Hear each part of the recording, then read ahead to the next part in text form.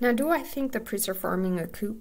I think they may be, and they probably already have.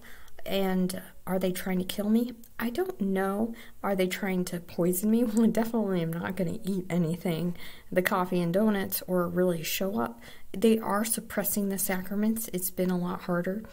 And it's all because we're upholding the faith, the tradition of faith. That St. John Paul II New Catechism that says no to abortion, that says no to these frivolous designs going on in the Novus Ordo, and also underground in the Latin Mass. And it's only a matter of time, like I said, before Jesus comes down in the sky. We get that warning, we get that chastisement in the 3 days darkness. And that's really what the priests are failing to talk to us about, is that it's really the lay people in the last days that were really called to keep that faith going. And we will be maligned, we will be scoffed at.